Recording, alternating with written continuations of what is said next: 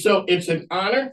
We have City Councilman Addison here with us. Welcome to the program, sir. Mike, great to be here. Glad that you invited me here. So you're here with mobile hats on. Mhm. You're here with, and we're going to talk about the political side. Of course. But we're here. You're an entrepreneur in the city. This is a business show. Tell us about who you are and what you do, and then we'll dive into the different aspects. Absolutely. Well, being elected official in Richmond on City Council, it's a part-time elected job.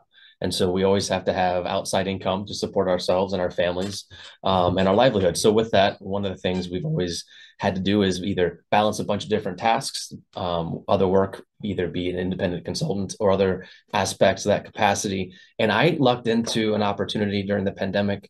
A friend of mine's gym shut down, and through the support of other members of that friend circle as well as that gym, we created a new chapter for that, and I was put in charge of creating what now has become Pure Fitness RVA, the newest gym in Scotts Addition. We are what I would like to say is the best workout in Scotts Addition, mostly because it's working around the professional lifestyle. And for me, that's been a really good piece because that's what I have been. And I think a lot of people now getting back into the post-pandemic world want to see. And so I've been lucky to find this pathway of connecting both my political schedule with a part-time job of creating this new gym.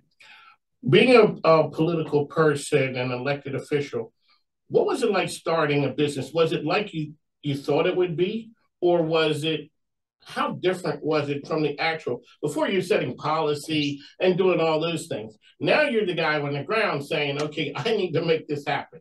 I think is it with some boxing great, I don't know if it was Floyd or Mayweather or Mike Tyson, probably Mike Tyson. The best plan and preparation is great until you get hit in the face. Yeah, all the plans go out. When you get punched in the face, everything is over. So, so you had the idea and exactly how it was going to be as an elected official with the suit on, okay, and all of a sudden now Andre shows up as a business owner. Very different, incredibly different. And I'm not saying this in like jest of anybody who's I interacted with, but I learned firsthand exactly the frustration a lot of business owners have conveyed over many years to City Council. And seeing the process of just creating a business, getting a building permit, navigating the walls of City Hall. And the halls that you walked through. The halls that I used to work in. And now am part of the elected body to help support its improvement in policy and budget. And now I'm in there seeing how it works, and just, it was frustrating.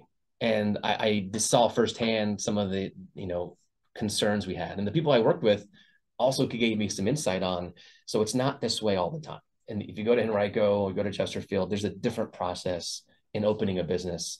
And it's just, I feel like a need of addressing and improving. But I made sure that when I went through this process, I didn't wear my city council hat.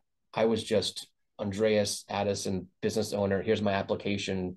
Here's my building permit. The same as anybody else would. Never gave anybody a heads up. And for months, I navigated through that bureaucracy frustratingly. And it ended up delaying my business opening and some other aspects, which is what's been common across many entrepreneurs in our city. One of my King Addison is Andre Addison is here with